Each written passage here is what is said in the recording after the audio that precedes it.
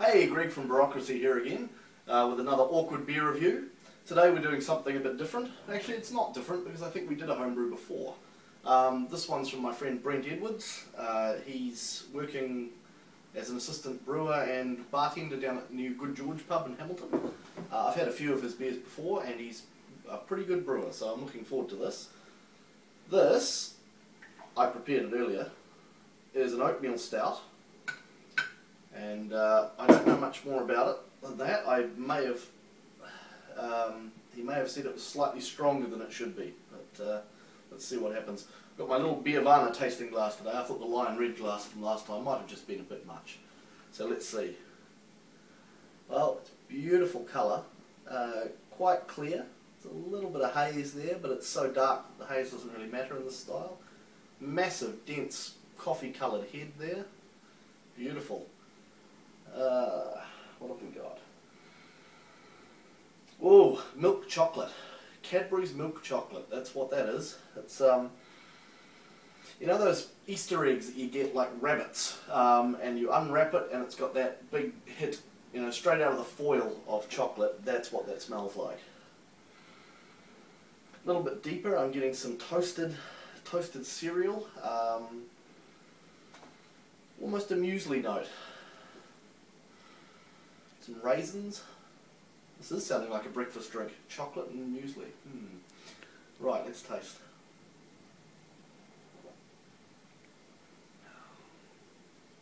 Oh, that's a good beer. It's rich, it's silky in the mouth, exactly what an oatmeal stout should be. If it is strong, I'm not really picking up the alcohol. I would have said it's about 5.5%, maybe 6%. It's got these deep woody notes, a big, that milk chocolate hit is there in spades, and it just goes on and on. It's a lovely finish. I could drink this all night. Well done, Brent. Oh, yep. So Brent was saying he entered the previous version of this in the National Homebrew Competition, and it didn't do so well. I think this would be at least a silver medal, probably a strong silver. That's really, really good. Why not a gold? There's just something there's a little bit too much nuttiness, and the chocolate dominates a bit too much for me. It's, you know, an oatmeal stout should be a meld of flavours. There's also a slightly dusty mouthfeel I'm getting. Other than that, yeah, pretty damn good beer. As good as anything commercial in the oatmeal stout category that I've had. So yeah, cheers for that. I'll be back in a second with the next beer. Right, back again. Second beer for the day is something I've been meaning to try for a while, but haven't had a chance. Twisted Hopback. This is a brewery that's dear to my heart, or rather was dear to my heart, because the original brewery was a sad victim of the February earthquake down in Christchurch. Well, actually it was more a victim of the bureaucracy that followed, but that's another story. Anyway, it's good to see they're back producing beer again. I'm pretty sure this is brewed out of their new facility. I could be wrong. Don't know. Anyway, apparently they got a new toy in the new brewery, which is a hopback. Which, if you don't know, is like a little box that you stuff with hops, and the wort flows through it on the way out of the kettle, or sometimes out of the whirlpool, depending on how your brewery's set up. And it infuses fresh hop flavour as the beer runs through it. So I'm quite excited about trying this. I've always loved Twisted Hop IPA. It's always been a favourite beer of mine. And I'm looking forward to seeing what the hopback is like and the new brewery character brings to the table. Okay, so we've got a beautiful gold pour, gold colour, just a slight off-white head.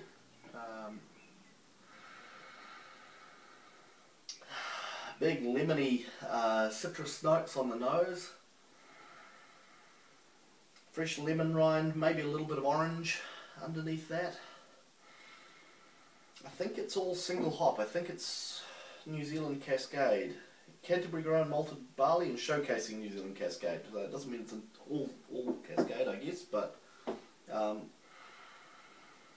it's certainly subtle, and it's very, very well integrated. The malt is presenting as a nice, slightly biscuity, slightly bready undernote.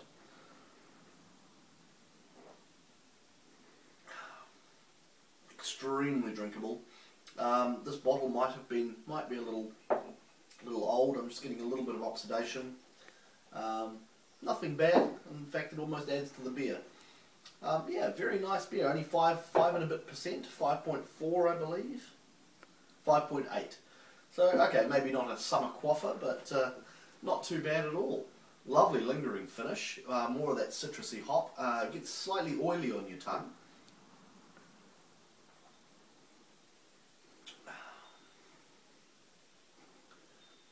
Quite a very English sort of an IPA, rather than an American big brash assertive thing.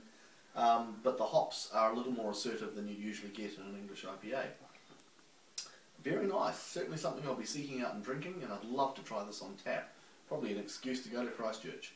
Right, back soon with beer number 3. Cheers.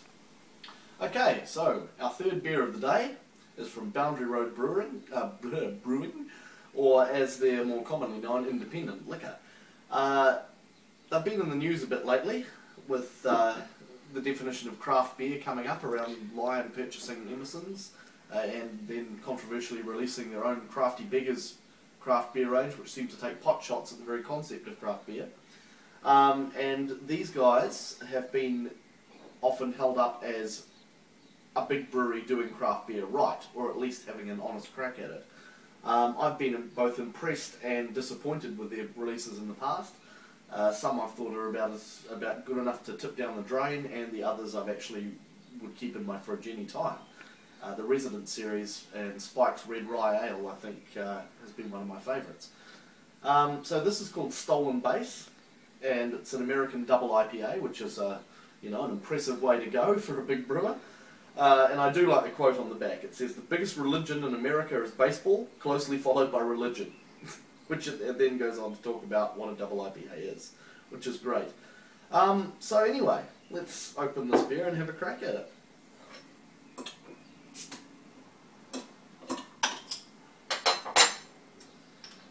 Okay. So it's around about, I think it's 8%. It is 8%, which is, up in double IPA territory. Beautiful orange colour. That just about glows in the dark. And a slight beige creamy head. When I say slight, I mean it's quite big. I mean it's slightly coloured. Yeah, just a stunning looking beer. Wow. Big grapefruit and pine tree on the nose. Impressive so far. This could be a pretty impressive beer. Let's have a taste.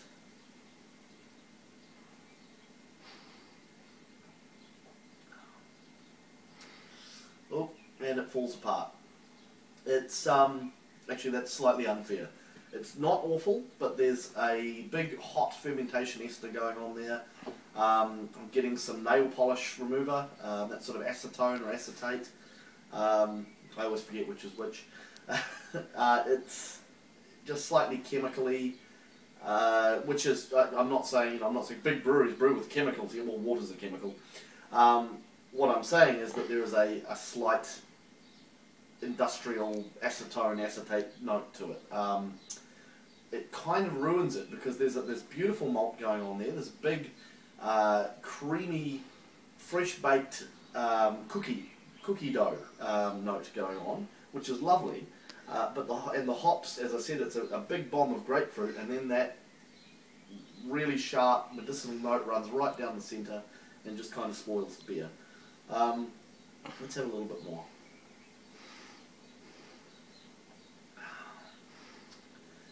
Yeah, no, it doesn't improve on second sip. There's quite a hot alcohol going on there too. It's a lot of warmth around the top of my chest and bottom of my throat. Yeah, that's a bit sad really. I had high hopes. I guess Boundary Road, try again. I'll keep drinking it. I'll keep trying. I'm not going to write you off. Right, that's me for today. Awkward Beer Reviews. Hi to Joseph Wood, my #1 fan, and Neil Miller, who doesn't have to look at my shorts. Cheers, guys.